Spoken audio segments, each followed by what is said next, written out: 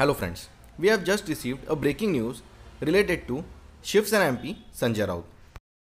So as we all know that Sanjay Raut has already been to jail and now once again he is in big problem.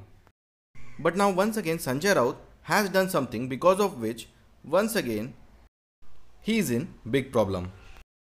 Because now a notice has been issued against Sanjay Raut by the Speaker of Maharashtra Assembly. Because Sanjay Raut had given a wrong statement against the assembly few days back.